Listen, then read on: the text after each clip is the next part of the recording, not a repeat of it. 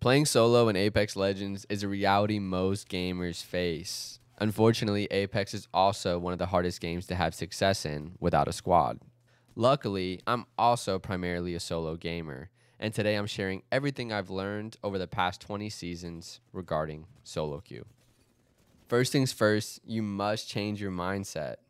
Majority of Apex players have the same two problems.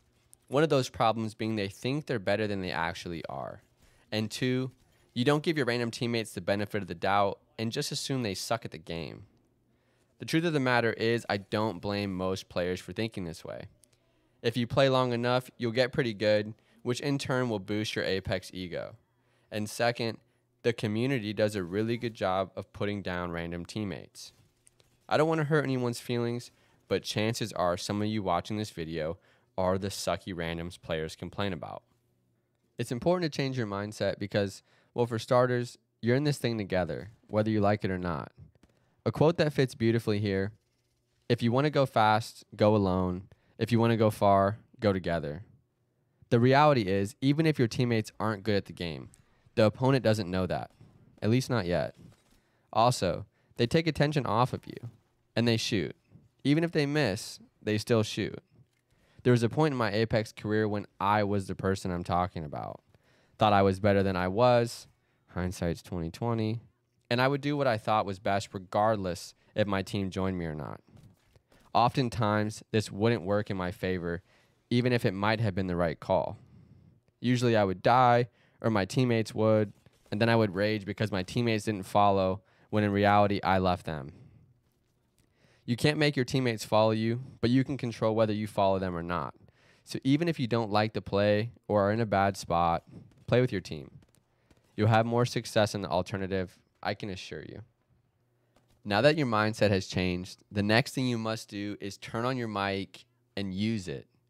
A squad full of good players can get away with not using a mic simply because they absorb all the information being displayed. Your teammates help, the map. Are you in ring, or do you still need to rotate? If so, how far? What weapons are the enemy using? Are any of them cracked? All of this info is displayed at your disposal, no mic needed. However, the key word there was a squad full of good players. Chances are that won't be the case for you, which is fine. I like to take matters into my own hands anyway and not leave anything up to chance. Therefore, game after game, I load in, leave my mic on, and try to pull players out of their shell. There's no guarantee your teammates will use their mic, even though 99% have one. Again, you can't control your teammates, but what you can do is use the mic to lead your team.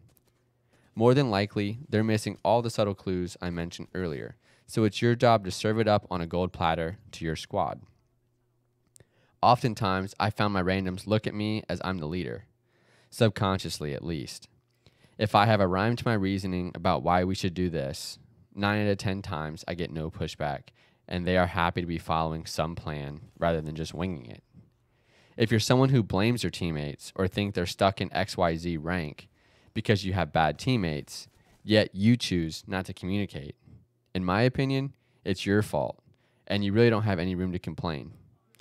Kind of a harsh take, but I believe it's true. Some of you, maybe the majority, just want people to play with, and you're not really concerned with their skill level. This demographic has the easiest time finding teammates who may later on become genuine friends. Truthfully, I'm okay playing solo, but if you're someone who is looking for a dedicated squad or even a friend or two to game with, then this is what you do. You apply tip 1 and 2 from this video, so now you're going into every game with your mic on and ego checked. And you play the game. It's really that simple. Over the span of an hour or two, you're bound to run into people who, 1, are using their mic, and 2, you get along with. Like I mentioned earlier, most players are solo and don't have many friends that play the game. It sounds like a bad thing, but it makes teaming up that much easier. Another thing you can do if you're having a hard time finding teammates naturally is go to Discord and or a popular streamer's live stream and ask in chat if anyone wants to play. I've personally never done the live stream chat option, even though I've seen it quite often. I have, in fact, went the Discord route when I was looking for a team to scrim with. I met some pretty cool people that were actually good at the game just by putting myself out there. If you're someone really looking for a consistent team, I'd highly recommend the Discord route. Apex is naturally a really difficult game.